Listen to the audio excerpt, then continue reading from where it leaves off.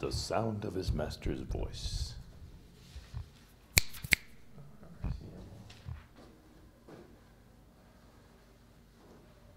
Okay, I think they're both working. What was the trick? If you can go look, I don't know, I'm gonna revive what if you look, see if they're working, go check on the other one. Okay. Are we on? Yeah, I think we're. Alright. I think. Oh, there we go. Yeah, we got two different strings.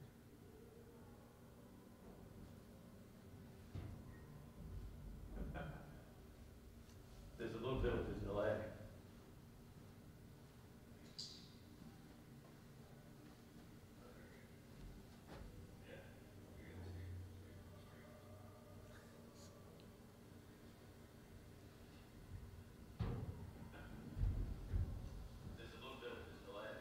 There. Hope that'll come through.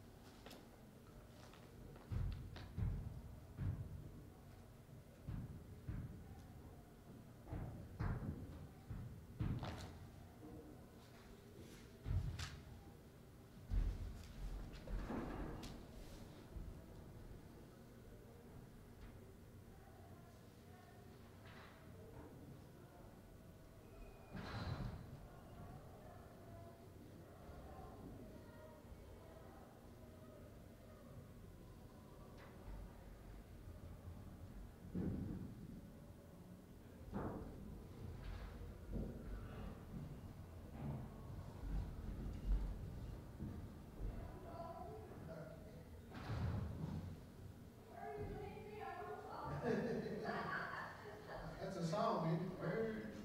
Oh my goodness. Where you wanna sit?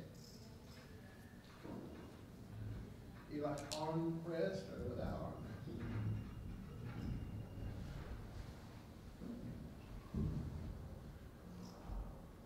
I like arm rest, don't you?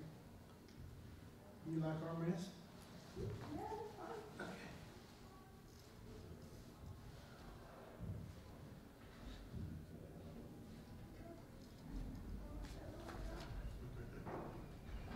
Like your best, that's nice. Oh, thank you.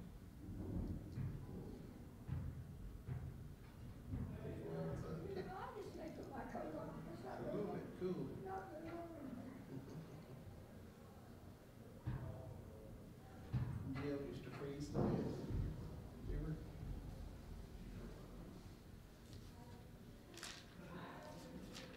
Remember how Jill used to freeze to death? Yeah, I sure do. I think I inherited that from him.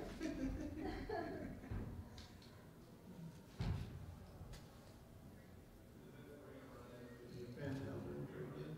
Yep. What's your grandson's name? Oh, so that won't be. I got it. Hey there. How are y'all? Thank you, sir. We're just hanging out upstairs. What's his name? Brett, How many Yeah, we're grand? waiting to do the singing practice in the auditorium, so. hey. No, you're off the boat. We're good. I got Everything is together before Sunday and go over everything, so. Hey, We're gonna hang out upstairs.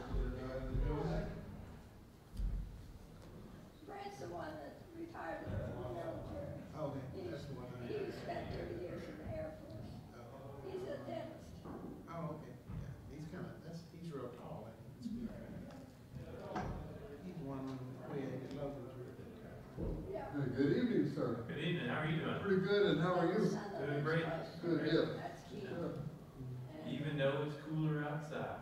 He has just retired. Our weather does go up and down here in Tennessee at this time of the year. Yeah, What did he teach? Yep.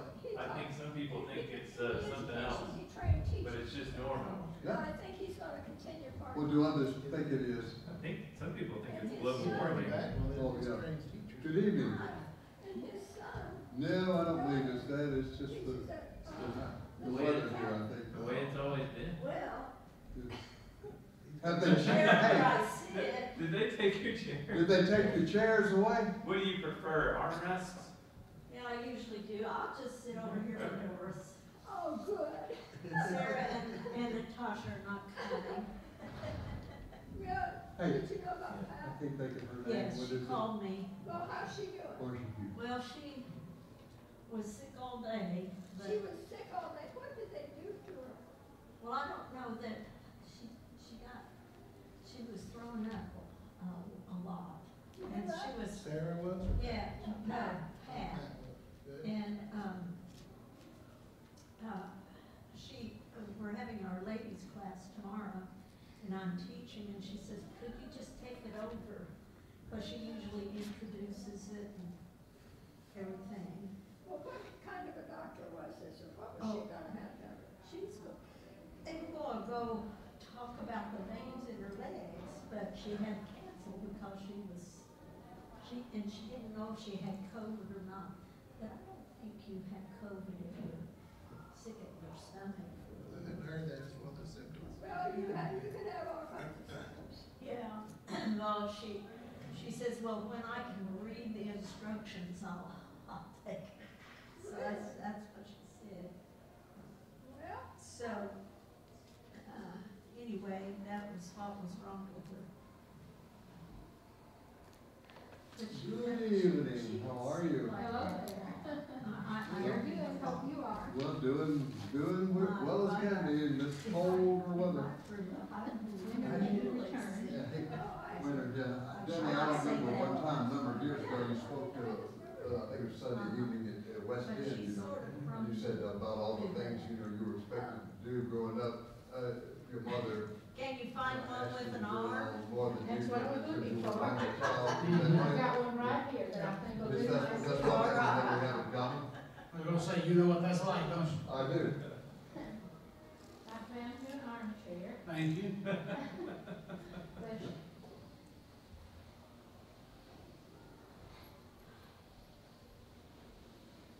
Had a good supper, didn't you? It's one of my favorites. That's what I told him. It's all good. The rice and the Everything. chicken and the vegetables. That's my favorite meal that she does. Well, are the girls going in now?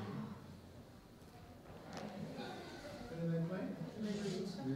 Linda Turner, he's a coordinator. Semifinal. Hey there.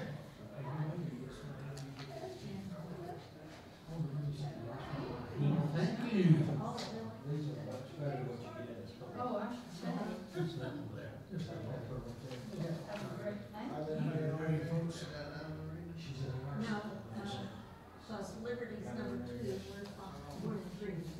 Stay or Uh, just? So, and Austin P is playing Florida Gulf Coast. Then whoever wins these 2 will play for the championship. Oh, wow. Oh, this is the winner. Yeah, this is the winner. Yeah, the men are out. Liberty's always tough. Sorry, I don't like It's a nice name, it sounds like. Give me that. That's my work. that. Now, I'm assuming this is true.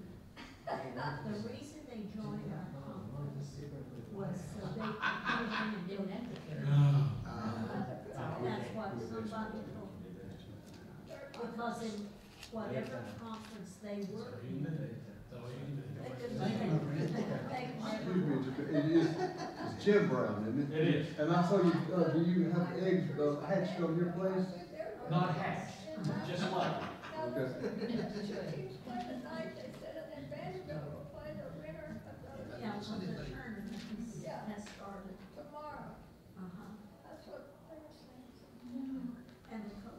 Oh, I think so, it's coach of the year.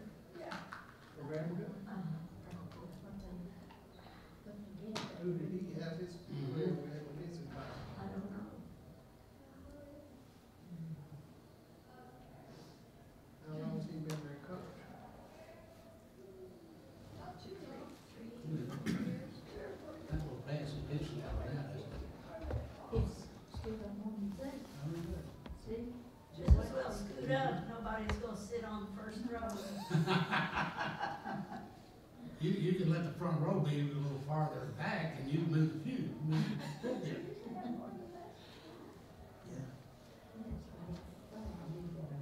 Jim Brown's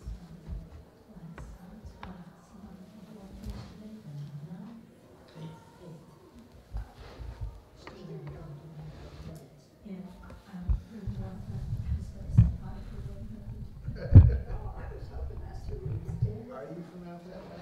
Yeah. You ever ready to be on? No. What about Loveless County? I'm watching. I don't know what that would, I don't know. Well, considering that you Yeah. accept it was a day of major Don't shame. go very often. I usually just Yeah, the food's kind of a little unhealthy there. And I don't know that that is. well, it's good. It's good stuff. They got good biscuits. Maybe one of those coincidental things.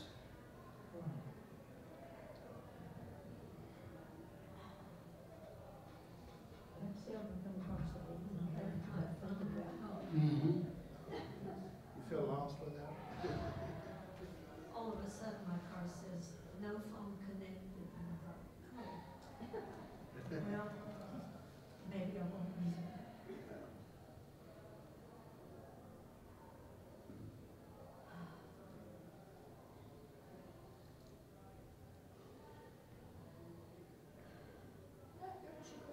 No.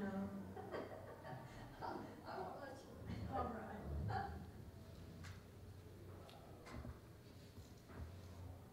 Wonder where Russ is today. He usually good. Well, I read in the news that they're going to have two classes.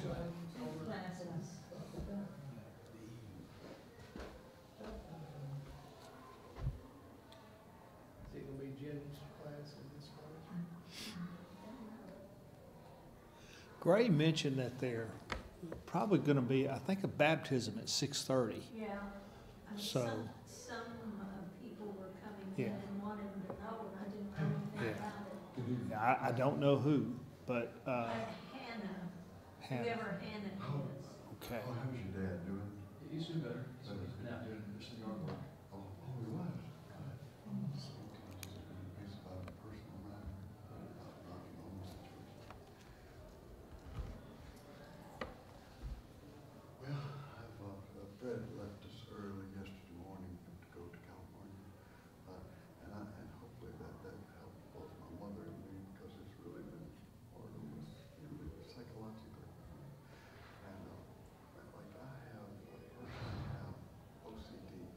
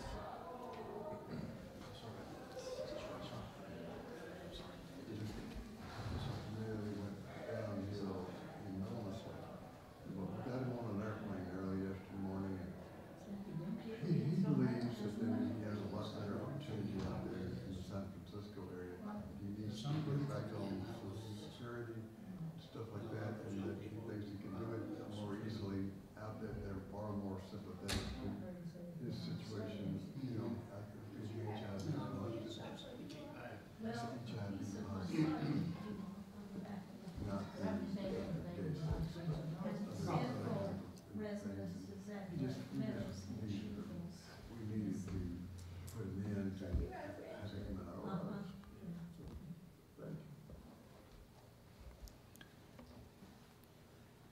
All right, we'll go ahead and get started here. I know it's a couple minutes late, but let me try to get the announcements from the email that was sent today.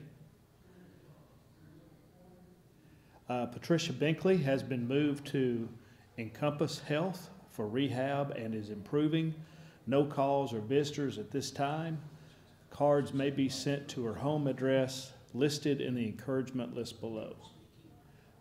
Cheryl Allen, grandfather of Austin Thomas, is now residing in a care facility in Cookville.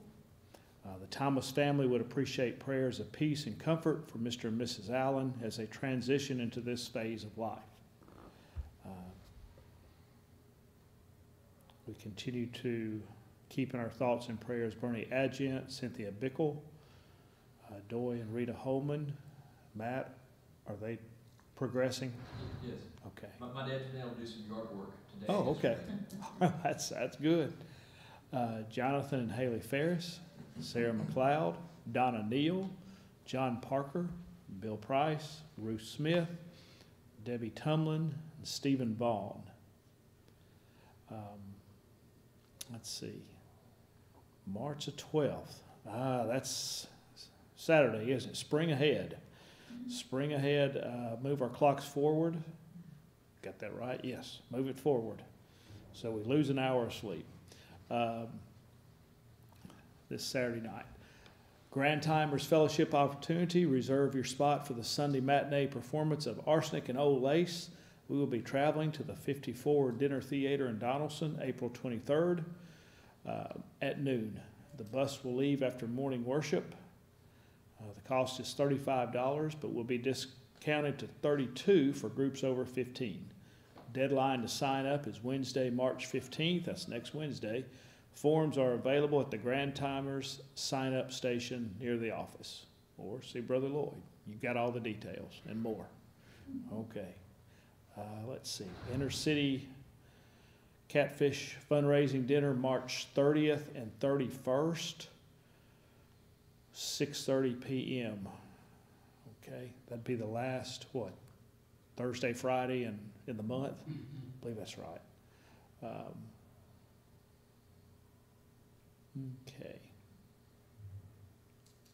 And I'm seeing an Easter egg hunt Saturday, April 8th, 10:30 to 12. All right. Before we begin, let's go to our Heavenly Father in prayer.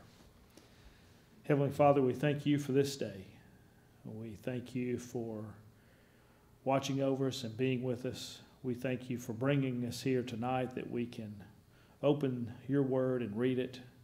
We pray that you give us understanding and give us discernment and wisdom and help us to be able to see the things that you expected of your people in the past.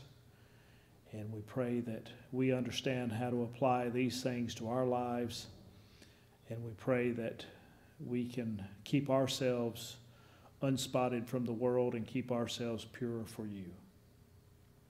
We pray for those that we've mentioned tonight in our announcements. And we pray that you'll watch over them, bless them, and we pray that you will return them to good health. And those who are in the community, we pray that they can be back with us worshiping as soon as possible. We thank you for all our many blessings. We thank you for the elders here, the deacons here, and the work that they do. And we pray that you give the elders wisdom and knowledge and foresight in the decision-making process of things that come in front of them, each whether it's daily or weekly, and in the future. We pray that we do everything to your glory, and we pray that the things that we say and do here tonight are acceptable in your sight. In Christ we pray. Amen. Amen. Well, we're going to pick up in chapter 21, verse 15. Last week we stopped at verse 14. I hope to cover through about chapter 25, around verse 19. I'm going to be honest with you. We're not going to get every verse. We're not going to get every law. And what we're going to see here in this section are basically disputes and how the laws of God governed the relationships of the people in the nation of Israel. And they could be grouped in different ways, but we're going to see some of them. There's just going to be things that come up. It's like, how does that fit in? And I think maybe one way to look at it is when Moses was addressing the people, he might not have had it just laid out exactly everything he was going to say when he was going to say it. And I wonder sometime if some of this wasn't more of he knew what he was going to say, but he would say it, and then maybe there was another thought or something else came to his mind. So it's not just perfectly categorized, and not the way that we might separate things out for a Bible lesson or a sermon or study it, as we're just looking through it chapter by chapter and somewhat verse by verse.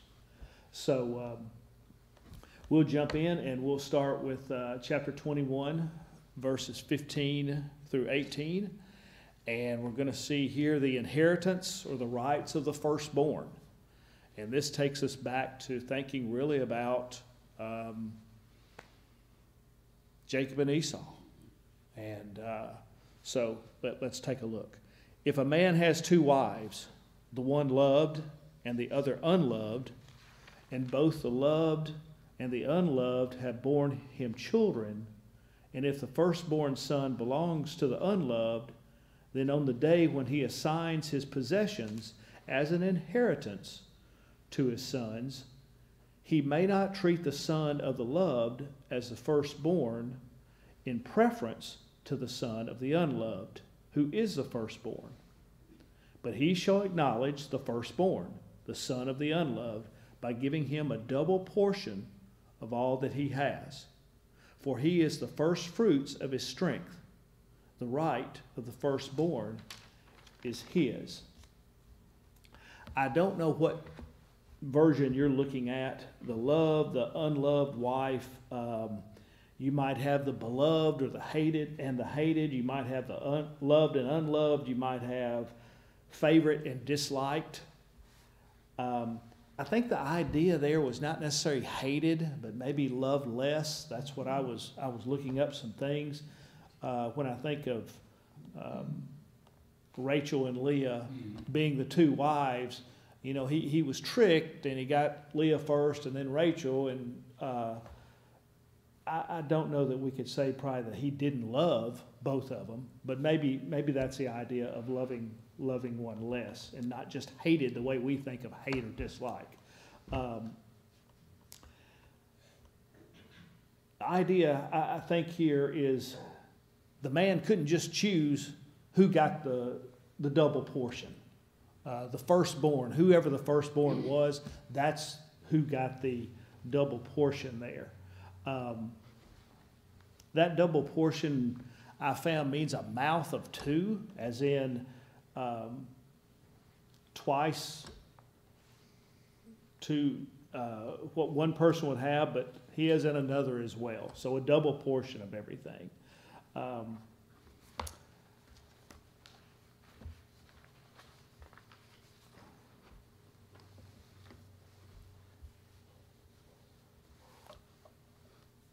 Was trying to also think, let's see.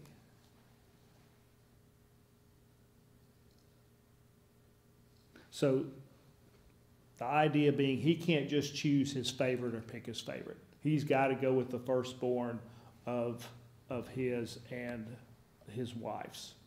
Put in a modern context, it simply says God's law is going to take precedence over my preference. I may decide I'd rather honor this child, but God said that's not the one. Okay, thank you. I guess we could also think as well, well, that wouldn't been an issue too much if he didn't have more than one wife. Yeah, that was the mistake. So, you think, well, maybe, okay, that's something God allowed, but, I guess you see it on TV. You'll see some TV show where a man's got 3 or 4 wives, and I'm thinking, how can anybody be happy in all that, especially the women? But anyway, Matt, go ahead. A good principle of Bible biblical interpretation that I've learned is that description does not necessarily always equate to prescription. Right. Okay. Just because something is described in the Bible doesn't mean it's prescribed in the Bible. Okay, all right. Got you on that. All right, next we see in verse 18, if a man has a stubborn and rebellious son who will not obey the voice of his father or the voice of his mother, and though they discipline him, will not listen to them, then his father and his mother shall take hold of him and bring him out to the elders of the city at the gate of the place where he lives. And they shall say to the elders of his city, this our son is stubborn and rebellious. He will not obey our voice. He is a glutton and a drunkard. Then all the men of the city shall stone him to death with stones. So you shall purge the evil from your midst, and all Israel shall hear and fear.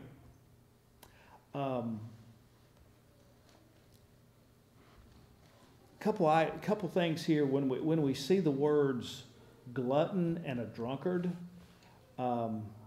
It might not be necessarily what we think of a glutton as far as just someone who continually eats. Okay, and it doesn't have necessarily that, but one who squanders, maybe a glutton for pleasure, and that's what that son lives for.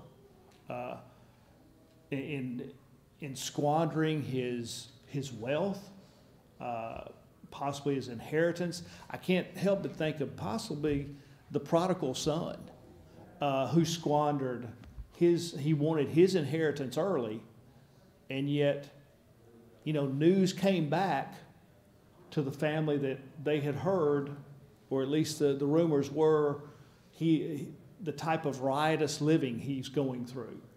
And then he comes back, and he wants forgiveness. He wants to be treated just like one of the slaves, just as long as he can work and have something to eat and have something over his head at night.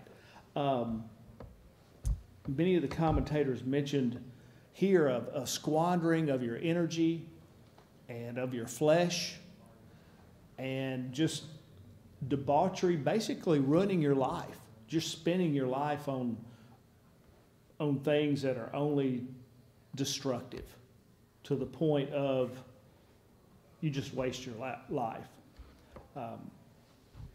It's interesting too here that they're to bring him to the elders, but yet the parents, as we've read a couple weeks ago about, you've got to have more than one witness who's seen something, such as someone who's worshiping an idol. And you've got to bring them before the elders and the priest, and they've got to judge. And then you take part in the stoning. Well, here the parents wouldn't do that. The parents wouldn't take part, but they would bring the child there. I think that's interesting too, to compare that to the prodigal son and how we see that he came back and God accepted him, or his father accepted him. I don't know if I'm doing a good job of equating the two, but I really wonder, how often did that happen in Israel, where the parents brought a son like that? And, I can't help but think we're probably not talking, I don't know. I don't think we're talking 12, 13, 14 years old. I would think we're talking older than that. I really didn't see anything on the ages that were mentioned. But anyway, the parents were not supposed to participate in that. In Proverbs 19:18, let me read, I found that for us in Proverbs 19:18. Discipline your son, for there is hope. Do not set your heart on putting him to death. And it's interesting too, because over here in Mark chapter 7, verse 20,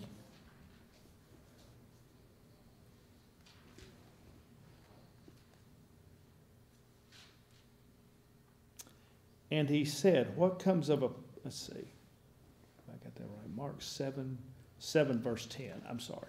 Mark 7 verse 10. For Moses said, honor your father and your mother, and whoever reviles your father or your mother must surely die. So Jesus is talking here and talking about what Moses said. But you say, if a man tells his father or his mother, whatever you would have gained from me is Corban, that is given to God, then you no longer permit him to do anything for his father or his mother, thus making void the word of God by your tradition that you have handed down, and many such things that you do. It's interesting that Jesus actually mentioned this. It was in the Old Testament. And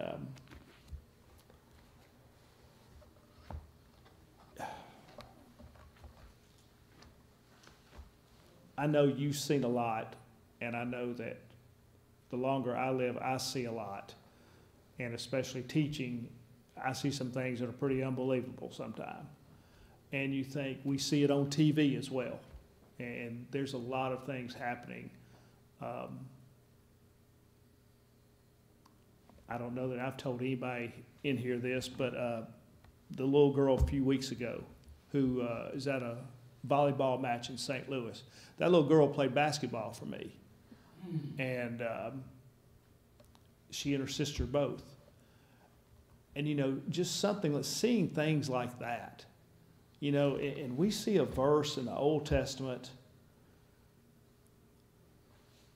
and we can't help to think that that's extreme. And I'm sure people who have no real thought about the Bible think that's terrible. But then you think of all the things that we see, and it seems like younger and younger are the basically children who are doing things it's like we wouldn't even imagine adults doing, at least not when I was a kid. And you think it's not only for the family, and you think it's not only God has these laws for Israel to keep them different from all the nations around them, but yet,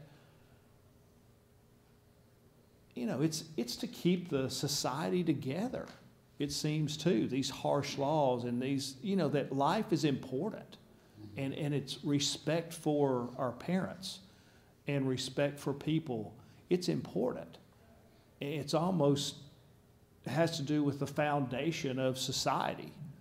And I don't know, I may just be talking too much and not have enough scripture to back up and just talking about my feelings or thoughts on that, but it seems like we just see it in our world today, things that we didn't ever think we'd see anything like that, especially out of the ages of people now, young people. And you know, it used to, Christianity is always referred to as an inside-out religion, right? Because the Holy Spirit lives within you. Christ does his work within you through the Holy Spirit and changes you to a new creature from the inside out. And I used to think that was just Christianity and just a New Testament thing, but there's, you know, so many scriptures that talk about the heart, you know, and so the laws and the regulation laws, things that the Israelites were given to do, the purpose was supposed to be to change the heart. It was supposed to be to change them from the inside out, you know, but also as a people too, right? I think, you know, as Americans we forget, and I'm just saying this because I realize in saying this I've forgotten, that you know, it's important to be a believer, but it's important to be a member of a community that's a believer and to take care of other believers. But those laws, that was the problem, with we were talking about the prodigal son in the parable of what we call the parable of the prodigal son.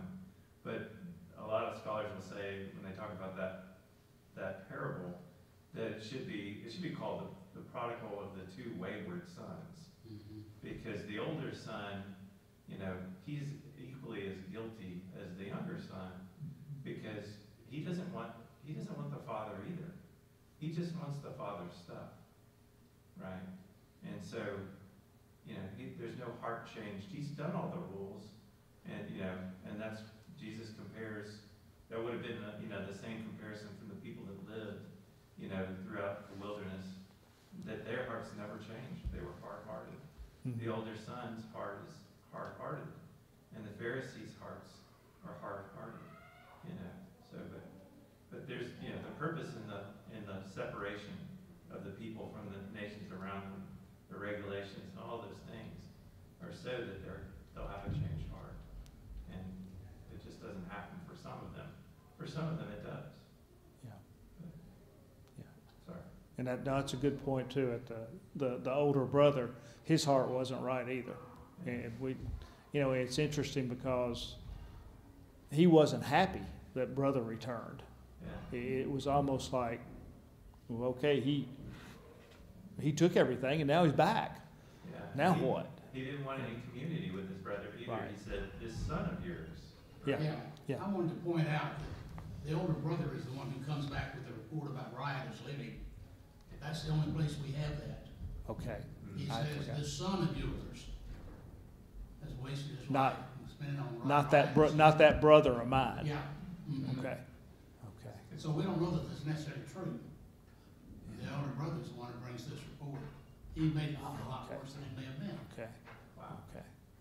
When we were on our visit to Israel, I discovered why they did a lot of stoning. I've never seen so many rocks in a land. They had to do something with them, so throw them at people. Plenty. They don't run out of ammunition, do they? Is that right? Okay. Well, I can't help but when you mention that, and the father says, and I guess I ought to turn to it, but everything I have is yours. That's right. It's like it's all yours. I'm just still here. And the younger brother only got a third of what the father had, because the older brother would get Yeah. 2/3. Right. Okay. We'll continue. A man hanged on a tree is cursed, beginning with verse 22. And if a man has committed a crime, punishable by death, and he is put to death, and you hang him on a tree, his body shall not remain all night on the tree, but you shall bury him the same day. For a hanged man is cursed by God. You shall not defile your land that the Lord your God is giving you for an inheritance.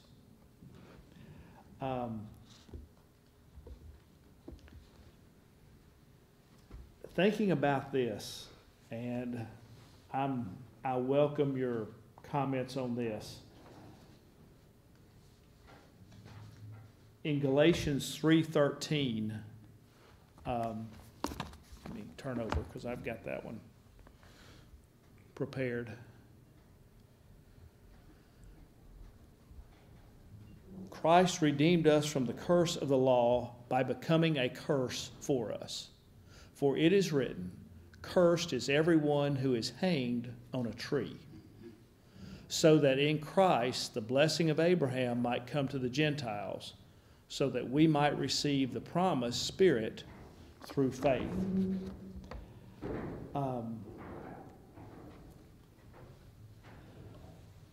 If I understand this right, the cursed man here, if he's done something punishable of death, he's committed a crime, he's not accursed because he's put on a tree.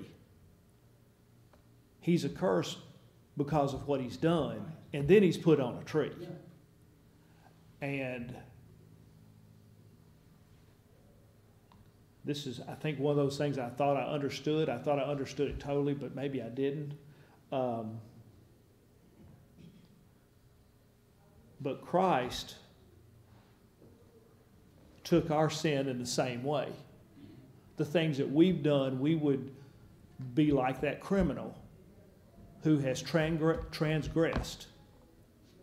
And we've violated God's law, and we've sinned, and our penalty should be death. But Christ, having not sinned, and like us in human form, and being tempted as we are tempted, without sinning, then as someone innocent and pure without sin was put to death, he takes all of ours, because that's got to be the biggest social injustice ever committed. That here's a perfect, sinless person, and you're going to put him on the cross. And then he's going to be seen, humiliated.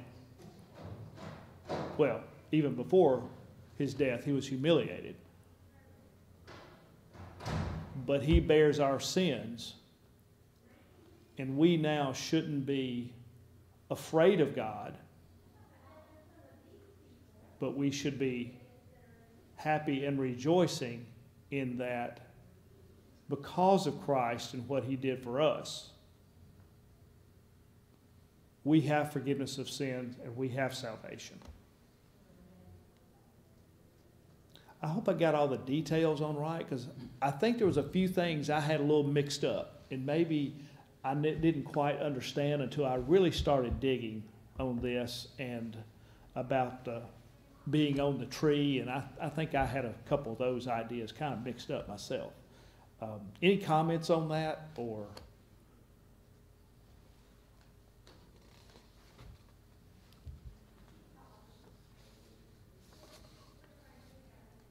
Okay, well, let's move on and let's take a look at chapter 22. We're going to see just some various laws here. You shall not see your brother's ox or his sheep going astray and ignore them. You shall take them back to your brother, and if he does not live near you, and you do not know who he is, you shall bring it home to your house, and it shall stay with you until your brother seeks it. Then you shall restore it to him, and you shall do the same with his donkey or with his garment, or with any lost thing of your brother's which he loses and you find. You may not ignore it. You shall not see your brother's donkey or his ox fallen down by the way and ignore them. You shall help him to lift them up again. I guess I think when I see this and read this,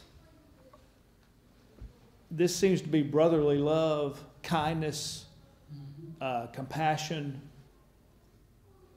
and just being treated the way I'd want to be treated.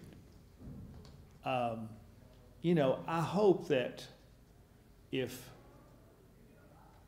I had to take out my wallet and I didn't notice that a credit card or some bills or a bill fell out and I walked out of the room, I'm hoping somebody who saw it would flag me down and get it back to me instead of just waiting to see if I noticed, and then since I didn't notice, just pocket it. Now, the reason I say that is I've seen a kid try to do that at school, so anyway, that's one of those things. And I think it was with a pencil or an eraser or something crazy. But anyway, finders, keepers, losers, weepers. That's right. I think it's interesting. You don't hide yourself. You don't ignore it. The opportunity to do right. Even if it's an inconvenience, take that animal home and feed it, and don't let it die. And if the person lives too far from you, and when you see them again, or they come by, or I guess word gets out that you've got the donkey, they can come get it. I just think I don't know, that just hit me as being treated as I would want to be treated. I don't know. I enjoy that. And plus it says don't ignore it.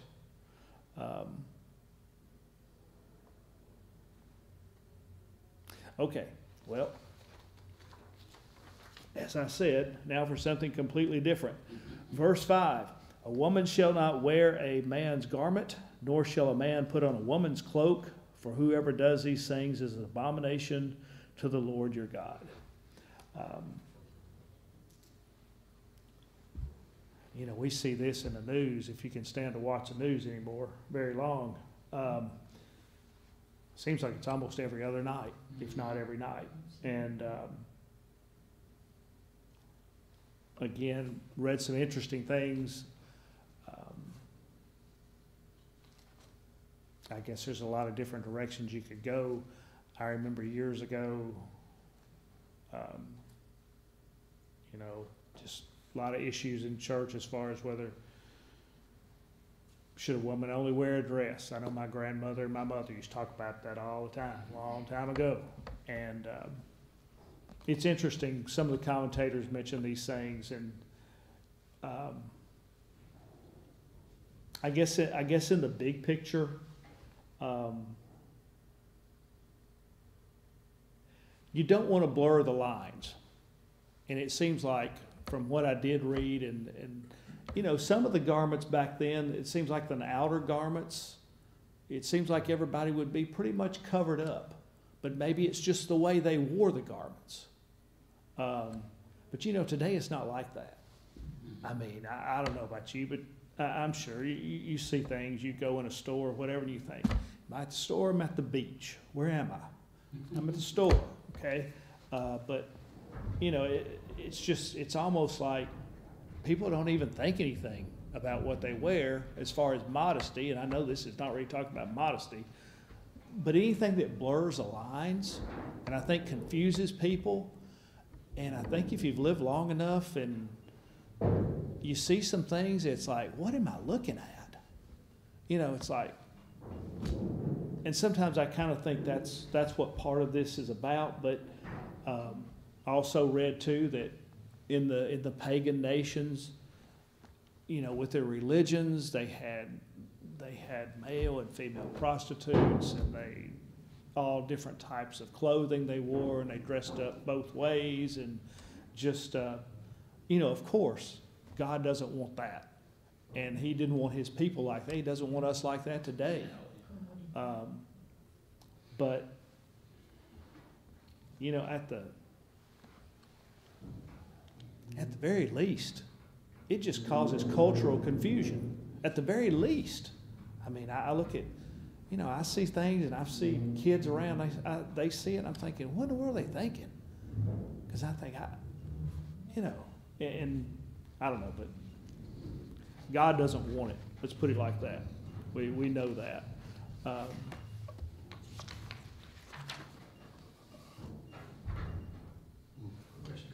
Matt wanted to say something. Yeah, go ahead, Matt. Building off what you said about not blurring the lines, God is a God of distinctions. God makes distinctions between right and wrong. In Genesis 1, that's the ultimate distinction in the Bible. God, the Creator, created the creation and the creature. So it's the creator-creature distinction. And also, underneath that is the male-female distinction. And as you said, you know, God doesn't want the lines blurred, or the distinctions blurred between male and female. And that also relates to homosexuality. Homosexuality blurs the lines. Yeah. And you know, he wanted to keep his people totally away from that, and not to blur any lines, and not to even get involved or look like you're getting involved with that. And that's what he wants for us today. But thank you, Matt. And Romans 1, real quick, Romans 1 talks about people worshiping the creation instead of the Creator. Right. So Satan likes to invert things. Yeah. He likes to invert worship of the creation instead of the Creator. He likes to blur the lines between male and female. He likes to blur the lines generally between right and wrong. Yeah. And where God makes distinctions, we need to make sure we follow them also. Yeah. And like you said, people started worshiping the creature instead of the creator, Yes. or what was created instead of the creator. And if they do that, all kinds of other Yeah. distinctions will get blurred as Yeah, because you've turned it upside down. derivatively. Right. Right, no doubt. It's weird though that this part is off by itself, and then like from all the other stuff about sexuality later in the chapter, you know, so it's kind of hard to figure out what exactly, you know, it's just kind of in there, Yeah, and then, I mean, it kind of comes out of nowhere, and then it disappears for a while, and yeah. then it gets back into sexuality in, you know, 6 or 7 verses. Well, that's what, and I guess I mentioned that tonight. You know, Moses is speaking to the people, but I kind of wonder, I don't know that he really had it all structured, Yeah. written out like, okay, we're going to cover family, now we're going to cover crime and punishment, now we're going to cover, what we're going to do with lost and found items. Right. It makes me wonder, was he just talking, and then who knows, maybe somebody said something, I don't know, or maybe it's just something popped in his head, and here's this, and because like you said, we're going to have another, in the next verse here, something different again. Yeah. There's not much, well, what do you call it, a smooth transition or flow from one thing to another. I also wonder, a lot of times when you see things like this, is that would the original audience have some context that we just don't have? I mean, I know you mentioned the pagan worship practices, which I guess is in some of the commentaries, but would they have heard that and they would have said, oh yeah, I know what he's talking about, because then we just don't have that information, whatever it was, or we don't have it with precision. Yeah. So, I don't know. Yeah. I mean, then he gets into the bird nest. Yeah. Yeah, I really enjoyed this too. 6 and 7, if you come across a bird's nest in any tree or on the ground, which young ones or eggs, and the mother sitting on the young or on the eggs, you shall not take the mother with the young. You shall let the mother go, but the young you may take for yourself, that it may go well with you, and that you may live long. Well, that's kind of the same promise as if you treat your parents with respect and honor, that you're going to live long. It's kind of the same reward type thing, right here. And I mean, what do we say? Respect for God's creatures, respect for animals. I can remember one time I saw that as a kid growing up, and I think my mom said, don't touch any of them, because a mama bird might, I think the nest had gotten blown out of a tree or a bush or something. And because, the mama bird might not come back. And I remember one time mowing the lawn, and I was mowing under a huge snowball bush we had. And when I lifted it up, there was just a little hole in the ground, and like, I don't know how many, at least 4, probably more, baby bunnies. They haven't even come out yet. But the mother, we'd seen the mother all the time. Mother stayed in the front yard, ran around every afternoon. And but, it's like, just put that right back and get the lawnmower away from there for a while. So, and then sure enough, later on, they all came out after a few weeks. So, but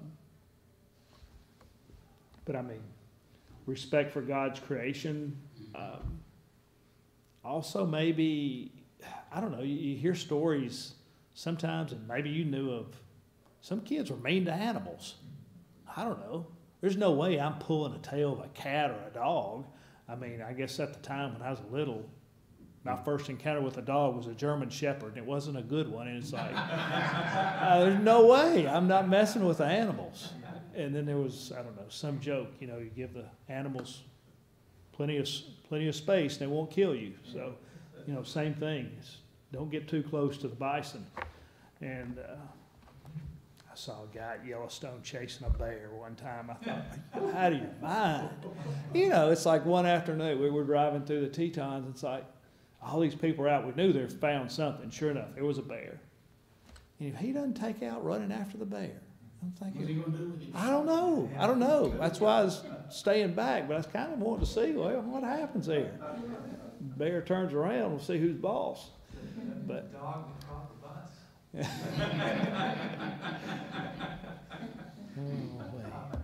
Yeah, one thing I like about this little section, and there's several other places like this too, where it almost suggests, leave it undisturbed at certain points, which is almost sort of like, don't interfere with the natural way things ought to be. Yeah. Don't disrupt. Yeah. I mean, it's respect for creation, and then even beyond that, it's the idea of there's just a way things ought to be, and Yeah. you should not get in between Yeah. the mother and the Right. chicks, and if you do, that's just like, you made a great analogy to the honor your father and mother. It's like, when you dishonor your parents, one of the things you're doing is you're really challenging the fundamental order of how things ought to be, right? Yeah. We respect God as our Father and our Creator, and we respect Him because He is God, because He is in a superior role to us. We also respect our parents because they are in a superior role to us. They brought us into the world, and they're responsible for our upbringing and for our sustenance and all those things for so many years. And this is in the same way saying, this is the way it's supposed to be. Don't put your hand down in that nest and get between the mother and the eggs, or the mother and the chicks, and all that. So, Yeah, I appreciate you saying that, because that's a point I was trying to make. There's a social order, whether it's of the way, of nature or of society with the way we're governed and our laws, and I don't know. It's just like being respectful, but it's on different levels. If you get pulled over, do what the police officer says. You may not like it, even if you made the mistake and you did it, okay, but it's like, everything that you come across in life is not your fight for your right. It's just, I don't know. It's just. There's also maybe think of, we go through our just now, maybe think of in Job when God speaks and says, do you hear the animals cry out when they're hungry? Do you make sure that they're fed? And all just how beautiful and all of that is. All of Job has wonderful language about thinking about God in ways that we should think about God. But when God speaks about Himself and He says, "Oh, Job, do you know how this really works?" And of course, we are like Job. We don't know. Maybe Job probably knew better than we did, but That reminds me, when you said that, it's like a couple of days ago, I don't know, maybe it's last week, there were 2 wrecks on Interstate 40 as you go into Nashville. And we're out there on Charlotte Pike. I'm sitting in traffic, line of traffic, as far as you can see. And there's, I don't know, some dead animal in the road, and the buzzards can't eat because of all the traffic, And I'm thinking, well, boys, y'all gonna have to wait a while. But and there's like 8 or 12 just over here, and they're just like ready as soon as, but anyway, weren't giving them a good breakfast. Let's see. Got a couple laws on building codes. Verse 8, when you build a new house, you shall make a parapet for your roof, that you may not bring the guilt of blood upon your house if anyone should fall from it. Again, like you mentioned, here's one of these thrown in. I would think, I guess their roofs back then, I guess they went on top of their roofs maybe, just like we might a sun deck if we had one. We don't really go on our roofs, but they did. And I guess they needed some type of railing or fencing or some buttress or something to make sure nobody fell off or fell through it. And then you'd be responsible for that. Right, you'd be responsible. So today we would just, there wouldn't be anything like that without a railing of some kind. Because you can get in problems if you don't have enough railing or a ramp up your house if you need one for wheelchairs. But let's see. Okay.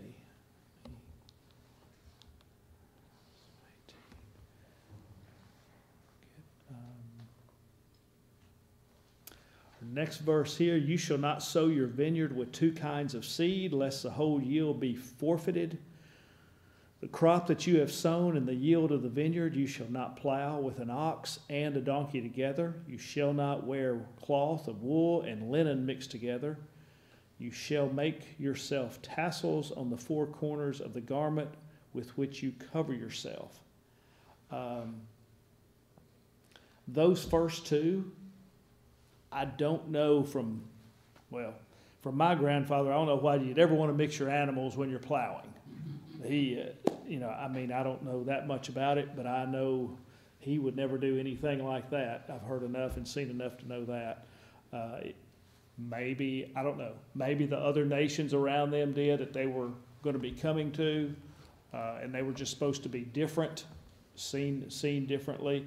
Maybe the animals wouldn't get along. One might pull one direction, one might pull another. I don't know. Maybe it's not good for that.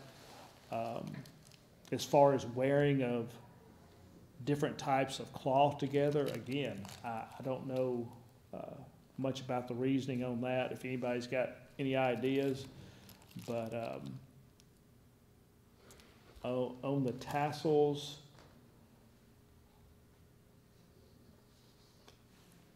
It's just part of their distinctive dress. yeah, and I don't know, is that, You know who they are. okay. All right. You know, in 2 Corinthians chapter 6, there's that famous verse that Paul quotes from the Old Testament about not being unequally yoked. Right.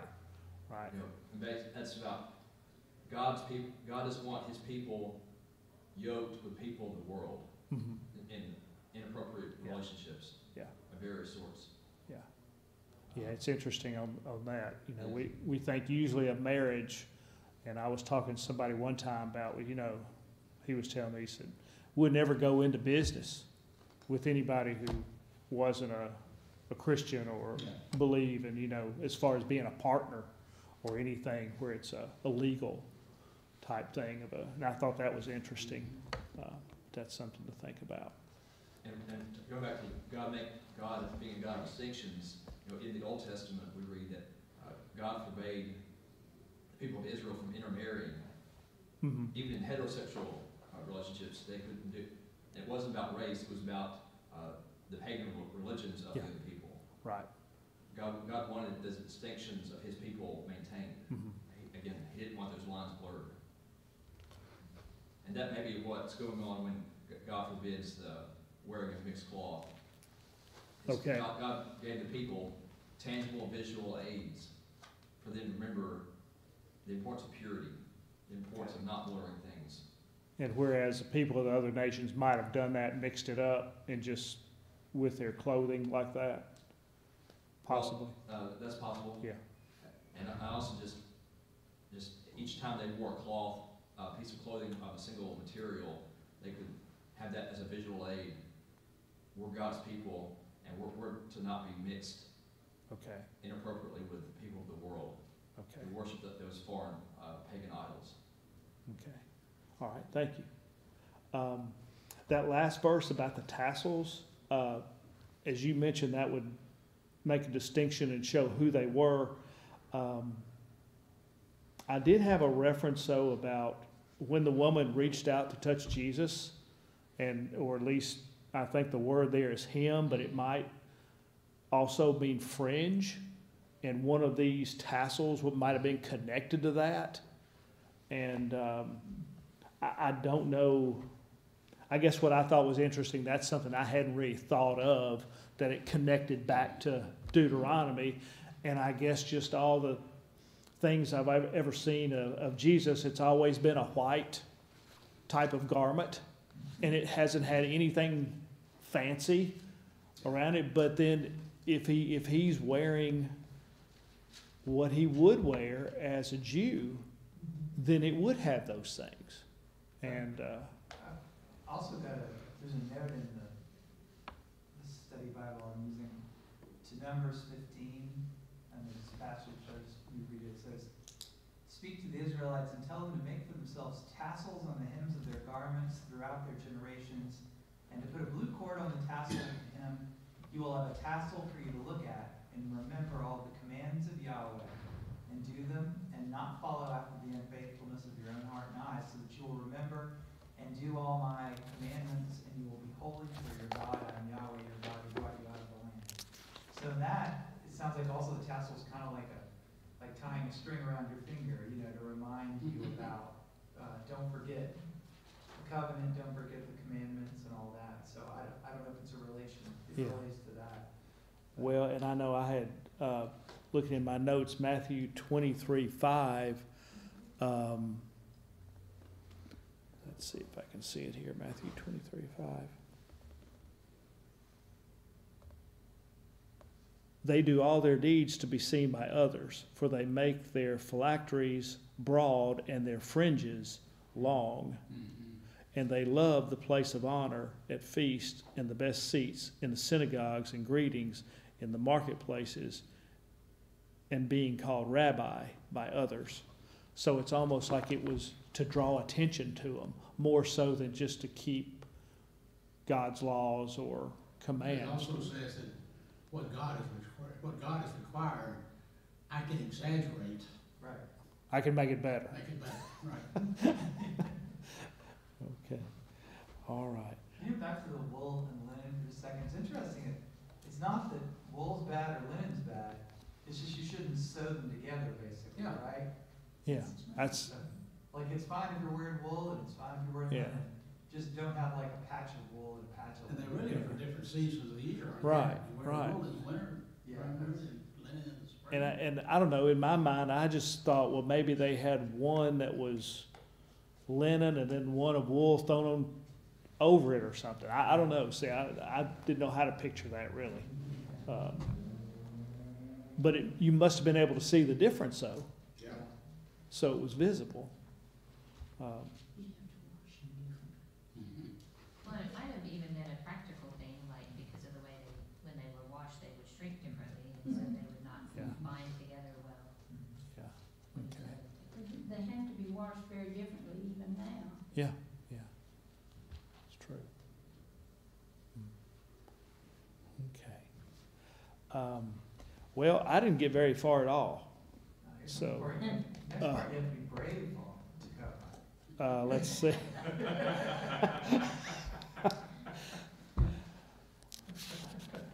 Well, I don't know if we want to stay that long for that. But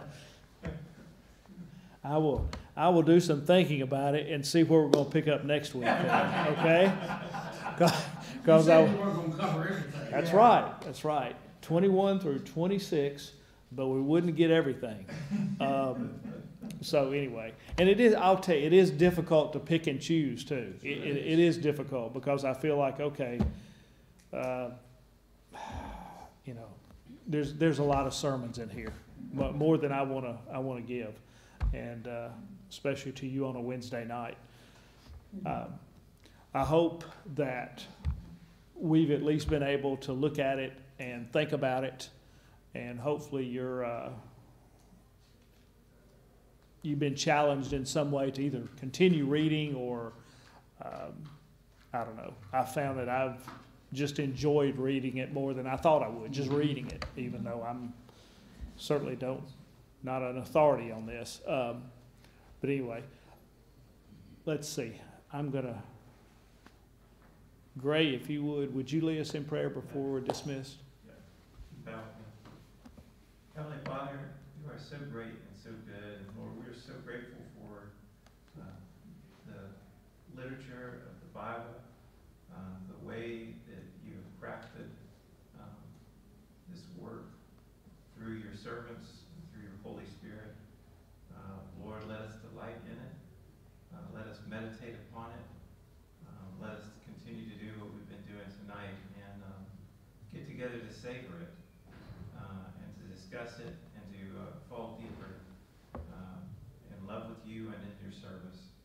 Lord, we just pray blessings on Rhett for his work, preparing the lessons for us, and a blessing on everyone who is here tonight, and bless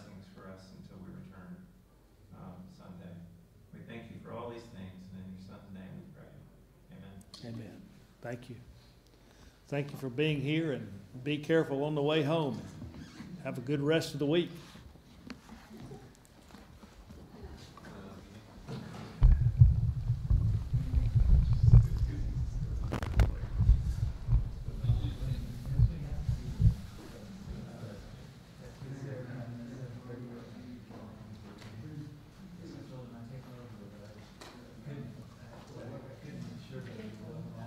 Thank goodness you're available.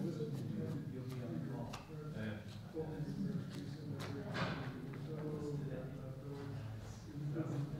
It's always been wild because we talked about it 2 weeks ago, and I haven't heard another word about it. Yeah. Because I was practical Saturday. That wedding, and that, and, you know, you try to wash them together, you're gonna have a super mess. I heard you say it, and then Melanie said almost the same thing. But I'm absolutely certain she didn't hear you, so she didn't steal, she wasn't cheating on your paper. They were just both thinking all That's right. When you raise a family, you got to think That's right. about what's gonna work, and what's not gonna work. That makes sense why I don't have any wool clothing, so. Well, if you live in Middle Tennessee, your need for wool clothing. That's right. Yeah. Did you say wool or wolf? When Ira North was named Did you say editor, Wolf's Gospel Cloak? editor, and Guy Woods was named associate editor. One of my friends said, all I could think of was that pastor about not connecting an ox with a dog.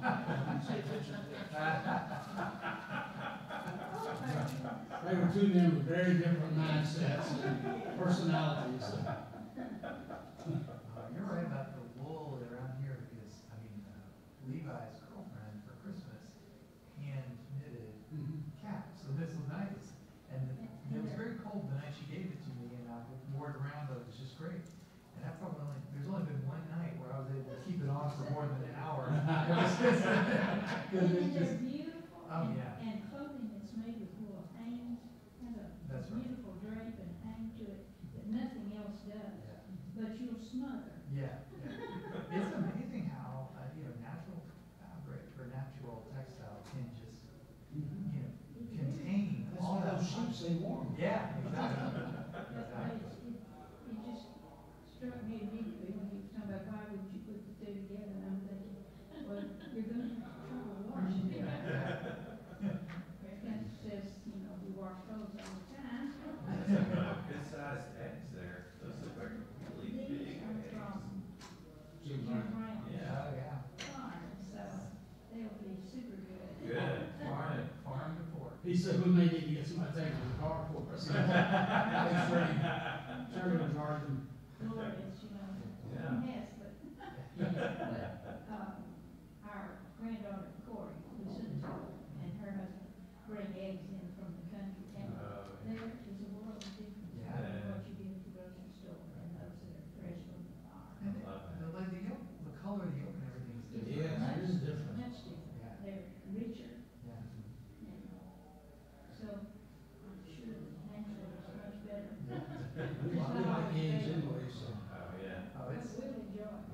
we talked about getting chickens, but I don't know if we could have enough chickens to meet our egg needs. We eat a lot of eggs, so. From what Corey says, if you do it right, and she feeds all the stuff, they have lots and lots and lots of eggs, but they were also trying to sell them, Oh, yeah, yeah. so. But she's really loved having the chickens, and I'm trying to picture this in my head. That's right. Love it. Our Corey? Yeah. Well, Christopher and his wife had chickens, and they get eggs, and it's a little hard to bring them all the way from Oklahoma, but. Oh, yeah. One time, I wore some overalls to John Carter, Ruby Lee Carter's house, and Ruby Lee looked at me and she said, "Oh, are you a farmer now?" I never wore those overalls. No, you got the point, I'm sure. She knew I didn't know a thing about farming. We had something similar. I was out cutting the yard one day and was wearing a pair of overalls. Yeah. And one of our church members from Green Street drove by and was horrified to see her preacher wearing overalls. Shirley said, "You think he mows the yard in his suit?" Yeah, that's right. Wondered. But you know, my grandmother, that's what he would do. He would use his old suits.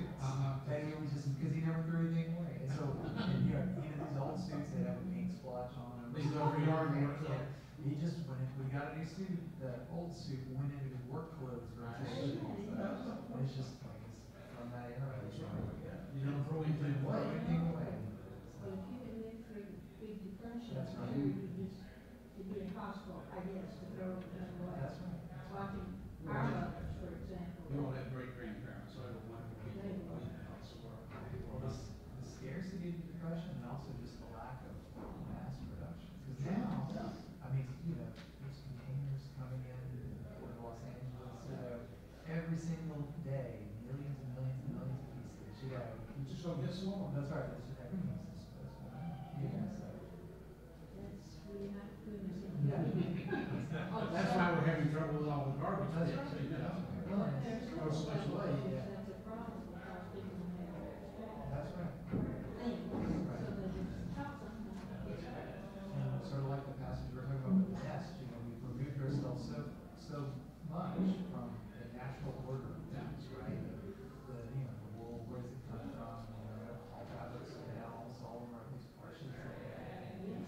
It's just very different. I had a high school student years ago, who flew in from Chicago, and he thought milk was simply milk. Yeah. I mean, they're just some basic things that get overlooked occasionally. Well, I know there's a lot of young kids who, it's probably best they don't find out where your chicken comes from. Until they're older, they'd be vegans. Good and told. Good and told Irish. Yeah, that's right. We're primary. Johnny Carson said one time that his vote for the greatest man who ever lived was the first man willing to drink some milk.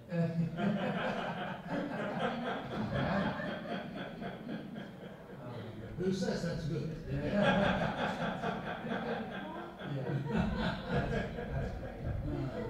There was some phrase from the Depression, I don't remember all of it, had use it up, wear it out. Yeah. It's- Yeah. Don't, as it said, don't throw it out. Don't throw it out, exactly. Yeah. You can only use how you can. We don't have a Good night. We'll get us back to you. I'm the kind of trash we throw out. And he's like, text message. I don't know how I'll work that out. How are you gonna work that? He said, I'll just start calling you. Yeah, our dad's having hernia surgery tomorrow, and it's just like slowly by the, you know, grains of sand, it's taking, you know, we learn more information about what's going on. So. Well, he said that he doesn't want to ask for too much. Yeah. But he doesn't also hear too much. So, see, put those two things together, it's hard to construct a complete picture of what's going on. So, I'm sure he wants you to go to a doctor's visit. yeah, well, that's true. That's true. Well, he's been planning this. I feel like he's been planning this hernia surgery for like a couple of years. Yeah, He's just- yeah. But He announced it a while back. He said, I'm going to have hernia. he said, I've got this hernia. Got it. He thinks everybody knows too. He's like, what, you know, people at church do glad when I get this thing. Yeah. It's big. Everybody's looking at me. Everybody's looking at me. You know. What's wrong with you, man? See you out there. Steven. Good job tonight. Good stuff. Pick and choose. Yeah. I just started out because I knew I could go with what I went with. Yeah. After that, it gets, and I, see, that's the thing, I'm not sure about. Yeah. So, Well, you know, not that it's bad, it's just like, you know, some of it I don't know if it's really that. Yeah. I don't know, I don't know. Well, no, I'm with you, because I mean, you know, Denny can pull anything out of that, because he's taught it, you know, for, decades.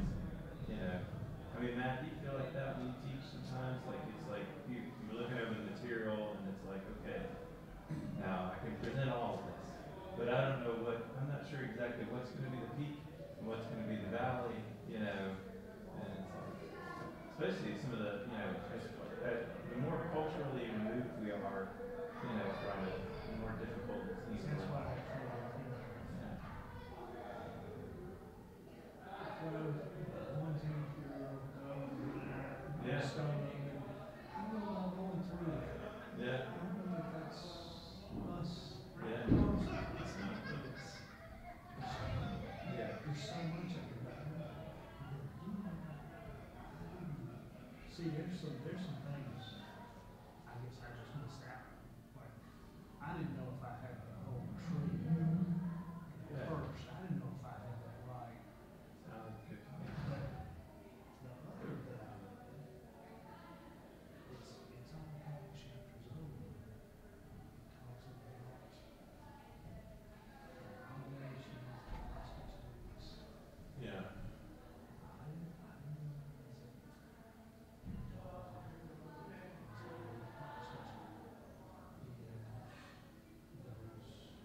Which is the same word in Revelation 21, Yeah. 15, sorcerers and dogs. Oh. I didn't know that's the same word, so I was, know that either. well, see, that's why, yeah. Is that right? Yeah, how do you present that Yeah, to and your, to a mixed audience? see, for me,